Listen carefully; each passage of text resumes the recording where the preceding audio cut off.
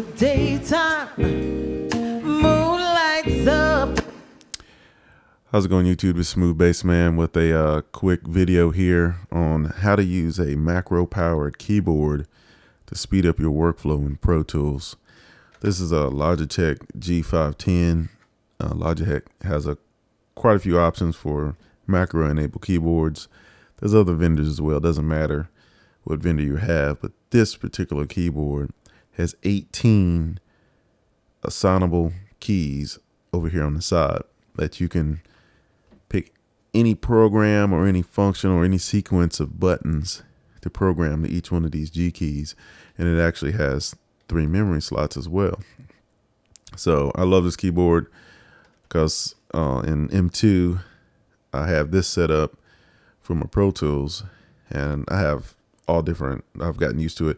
But I got like start, stop here, I got stuff everywhere, record button here. So even though you do have your keyboard focus control that you can do over here as well, sometimes there's combination keys that you'd like to have on one key. You can program those as well, and I have those programmed here for Pro Tools, and that's just my red function. And then for the green, I have these top 12 keys here just open, ready to be assigned to anything. And then this set down here is for another program that I use. So while I'm working through Pro Tools and I have a repeatable function that I need to do, I can quickly record that macro and then assign it to a key and then replicate that very, very quickly. This is going to help speed up your flow a lot better. So in this particular track, as you heard, I just don't like the kick drum, so I'm going to replace that. You could use Drumagog. That is one of the top programs to do this. But I'm going to use BFD Eco. I'm going to show you how to use this powerful keyboard to help speed up your workflow. And you can get one of these type of keyboards for like 50 bucks. Drumagog is like 400 bucks for the entire program. So I'm going to show you how to do that. So the first thing you need to do is set up your instrument track, get all that done, get your sound that you like already programmed in there. And we're going to just record a kick drum, just one kick. And that's all you need to get started with this. So we're going to go ahead and do that. So we'll just hit record. Sunlight. All right, so that's all we need is just one kick. Because now we're going to, I just changed that to maximum velocity, guys. Nothing special there.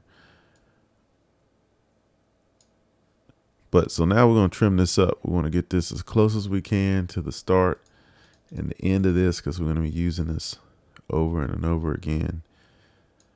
And guys, I know you're saying that, why don't you put this in grid mode?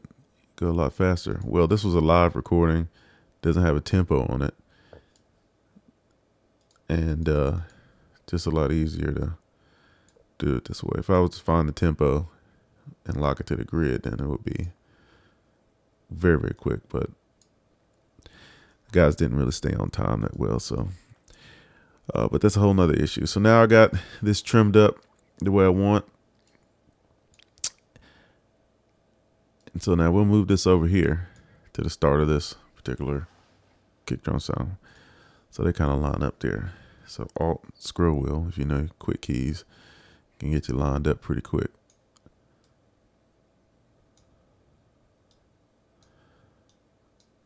That looks good.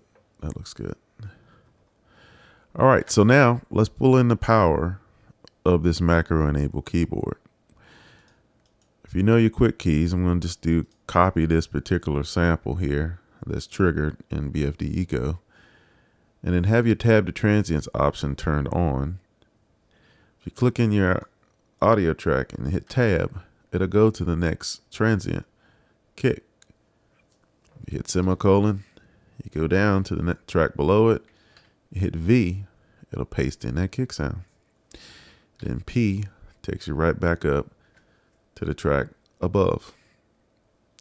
Lots of keystrokes there, but we're gonna make this so simple.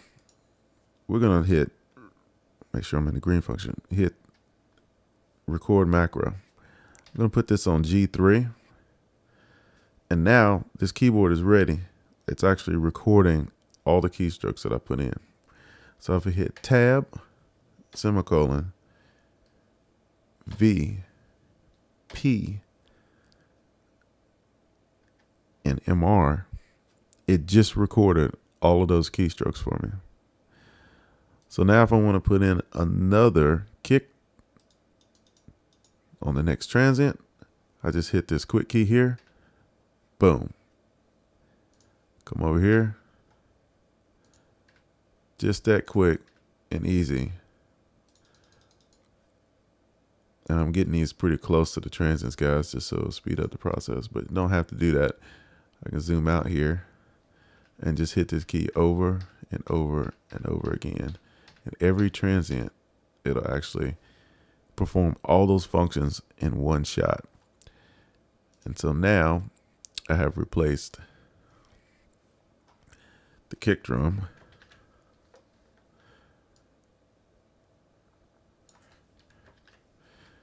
across the entire track. Sun lights up the daytime, moon lights up the night. It's just that simple. So let's take a quick listen to these.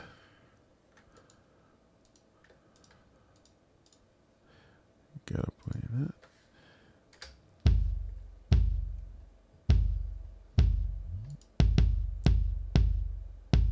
So that's the new kick drum.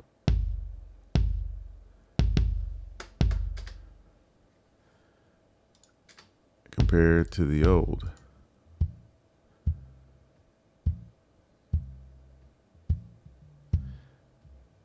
And instead of using Drumagog, just use the tabs of Transient, a macro enabled keyboard, and you did quick work of replacing a kick drum with one of your internal samples.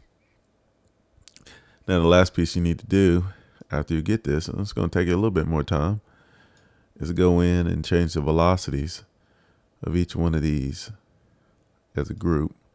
You can do them all as a group, or you can do individual ones to kind of match up with how the real drummer actually played. So that's it in a nutshell, how to use a macro enabled keyboard to speed up your workflow in Pro Tools.